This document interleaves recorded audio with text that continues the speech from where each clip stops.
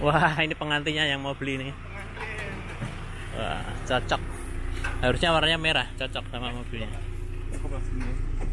Oh, cukup ya. Gimana? Udah siap? Bismillah, insya Allah siap. Lahir batin. Ya. Sudah nunggu terlalu lama untuk beli yang pertama sih. Oke, siap. Oke. Tim pemburu. Hari ini kita akan keroyokan menuju velodrome untuk mengambil satu sepeda lagi, anggota Brompton Republik Indonesia, anggota komunitas Brompton Republik Indonesia yang baru, yang dia udah siap untuk mengambil lagi. Hari ini kita akan keroyokan.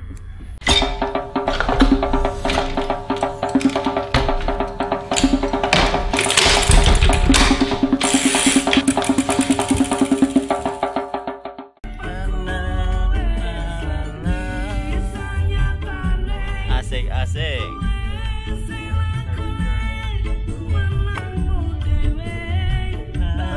Dan terpari tukule malah suka teki. Asik. Ya, kita menuju ke velodrome untuk beli Brompton, ditemani dengan lagu-lagunya Om Lord Didi. Sini lagunya suka teki.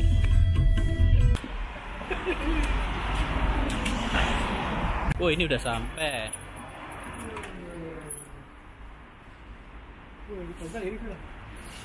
Ya, dia memajang ini. Oh, yang jual tuh di dalamnya.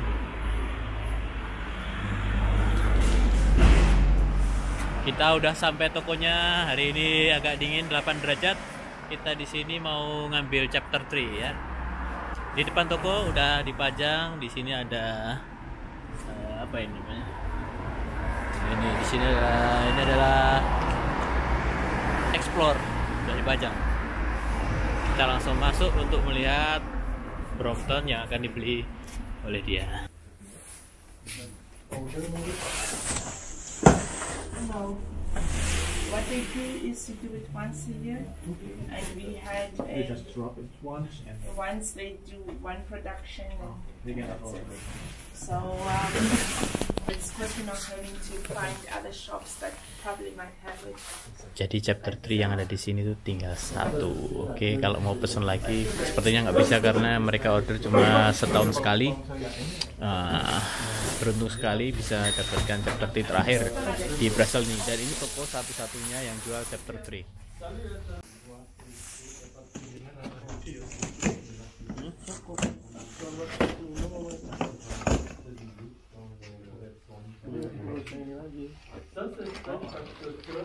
Nggak perlu dilepas plastiknya. This is the version 2.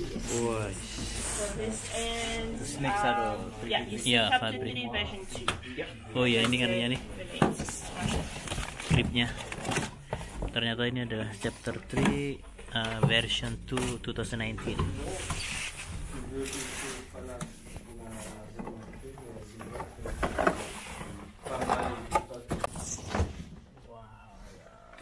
Oh, yang di belakangnya. It's very light, eh? Oh, ini nice tire. wow. Unboxing. Oh, yang di plastik tak handle-nya tuh. Langsung di set up lagi ya. Enggak. Ini doang si bloknya ya. Oh, cobain pasang bloknya tuh.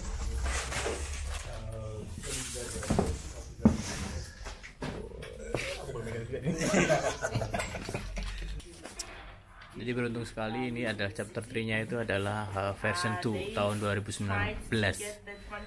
Jadi benar-benar yang edisi terbaru chapter 3 dengan apa namanya saddle fabric yang mirip kulit ular itu, dan handlebar yang apa handle gripnya yang apa namanya ada lubang-lubangnya itu. Oh my god, so light. I know, right? How many kilos? 10. Yeah. Oh, that's a kilo. Yeah. 10. Yeah. So they So 2 kilo lighter than mine. Gimana Nggak nyangka seringan ini sih, gila. Keren banget nih modelnya, keren. Oke, let's go. Oke, ini benar-benar brand new, baru dibuka dari boxnya. Handle gripnya juga belum dipasang, sadelnya baru aja dipasang, dan ini benar-benar ringan.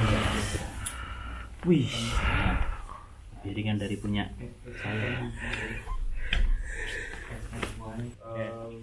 Jadi setelah ngeliat langsung itu baru ada keinginan untuk beli, ya Mas? Betul. Ini kalau ngelihat bodi, speknya, pokoknya keren lah, cakep, langsung jatuh cinta pokoknya. Dibandingin punyanya yang Black Edition itu gimana? Black Edition juga cakep. Jadi semua dijual di sini. Pengennya beli semua, tapi ya kita lihat pasar itu. Oh, pengen nambah lagi nanti? Semoga. Oh ya. Enggak, tapi love at first sight itu benar-benar kerasa kalau kita mau beli chapter 3. Betul sekali. Karena itu the feeling kalau kita ngelihat langsung pas diangkat itu rasanya beda banget. Kalau misalnya kita lihat dari komputer tuh wah keren, tapi pas lihat waduh udah beli langsung angkut. So I have two that are in Antwerp. You can also write down your details. If it comes in the meantime, I can already contact you, and you don't have to wait for him, right? Oh jadi ada dua lagi dari Antwerp. Jadi beli berapa? Beli 3 langsung gitu. Gila. Mana? Jadi milih yang mana nih? Udah ada musik saya nih.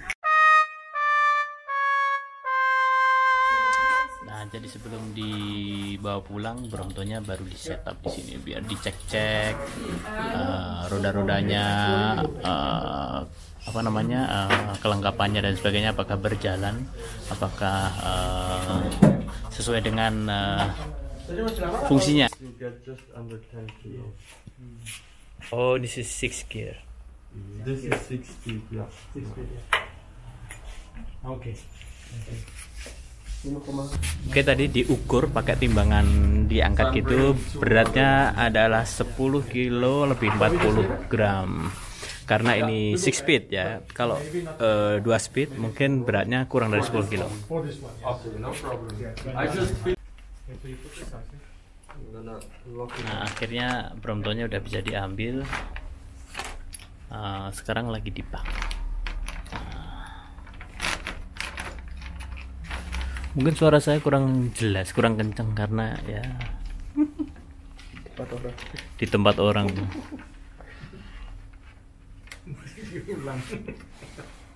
Ini adalah disclaimernya. Oke, itu Bromptonnya chapter 3 version 2 baru dipak ke dalam karton ya. Ready to go, siap untuk dibawa pulang.